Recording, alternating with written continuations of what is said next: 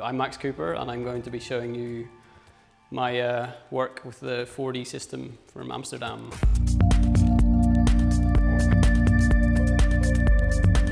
Some guys in Holland, based in Amsterdam, they've built this special amazing rig which consists of 16 poles on a 16 by 16 meter space that the audience stands within, and then the poles have got speakers, several speakers within. So you've got a whole sort of grid, layered grid, three-dimensional grid of speakers. And then they've built a whole custom software which allows you to spatially design sounds within tracks and whole tracks to turn each piece of music into a fully three-dimensional interactive piece. A normal club experience is, it's loud and it's dark and you've got that sort of the bass punching you, but essentially most of the time it's even mono, unless you're sort of in the sweet spot in the middle of the room with the two speakers.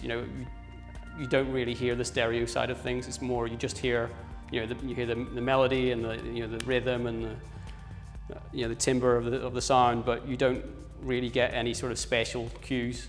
So what the 4D system is really taking that sort of spatial experience into a club and to the extreme. When you're stood in the club with the 4D system, sounds will come, they'll come flying past you, and there'll be a sound. You'll walk around and you'll find, like, I don't know, the sound like a little someone playing a guitar riff or something, and it's down by your foot, and you'll be like, that's weird, there's a sound down there. And as you explore the space, you find different sounds, in different places. And then also as the tracks play, the sounds can move around and change shape, explode or implode. So it's a full sort of fully interactive three-dimensional environment of sound. Because of the way the 4D rig's set up, the speakers are non-directional. Normal speakers are concave. So the sound is all directed towards the middle, and that in a club, that's what gives it that directional punch. Whereas the speakers of the 4D rig are all convex, so they're like this middle bit here, but the whole speaker's like that. So the sound comes out at all angles. It's non-directional. So there's lots of these speakers that are sending the sound out at all angles, and then a lot of software which is calculating how the sound needs to be sent to these 70 odd speakers to make it appear, that sounds can come from anywhere within or outside the space. The way they've set it up in Ableton is there's 24 voices, and each voice can do a different spatial program within the physical space.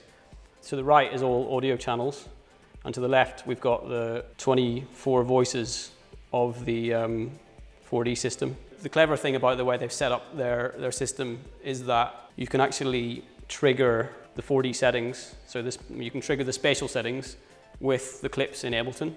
You can actually write in the clip in Ableton the coordinates. So you've got an X and a Y and a Z. So it's just a simple, the three dimensions of space. You can define the coordinates of the kick drum or whatever sound it is you want. You write the coordinates into the clip, and then when you trigger the clip, it sends that information to the 4D engine, which then calculates how to send that sound to the physical space.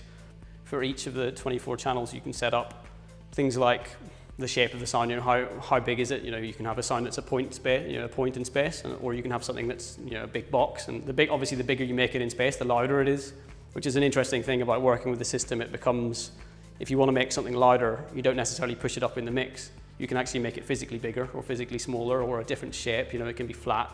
If you want it to come from one side of the room, you can make it a flat panel that sits against the wall.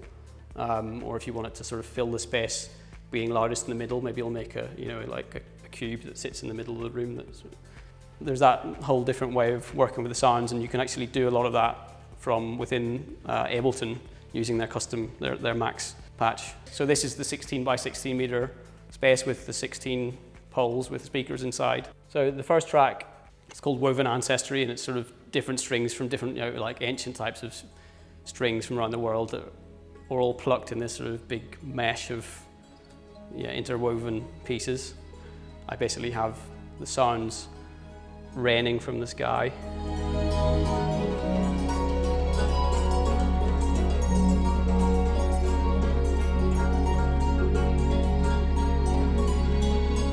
Every number here, there's number 10 in the middle, corresponds to the numbers of the 24 voices in Ableton. And then at the bottom you've got number 16, which I think that's the bass as far as I remember. which is something which is just like it's like a flat static panel in the ground, because the subs of the system are actually in the floor. So this one was pretty simple. It's just like, well, it doesn't look that simple, but it was all static sounds. There's lots of boxes around the space, because this has a lot of different drum sounds in it.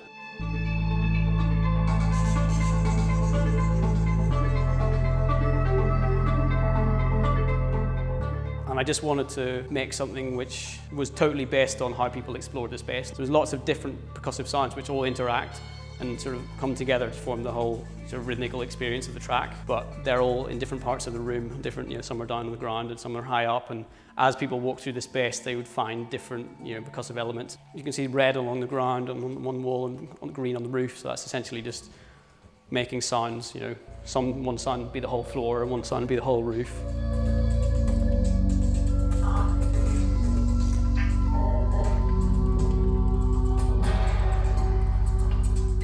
You've also got these crazy sounds flying around inside, which is all these little drum sounds and glitches, and it turned into this really complex, fast-moving, disorientating piece. It worked nicely, but then obviously I would have the bass, and I think one of the snare drums was static, and certain things were static to ground it, and then you'd have all this sort of hectic things flying around really fast. It's sort of halfway between a gallery experience and a club experience, because as I said, I did make my set. It does have a lot of house tunes and techno tunes and sort of broken, sort of glitchy stuff that is the same sort of stuff that I play in clubs. And people were dancing, and people, so it is still club compatible to some extent. But yeah, it's a lot more. It's certainly at least halfway between a sort of museum experience and a club experience. I'm Max Cooper, and you're watching DJ Tech Tools.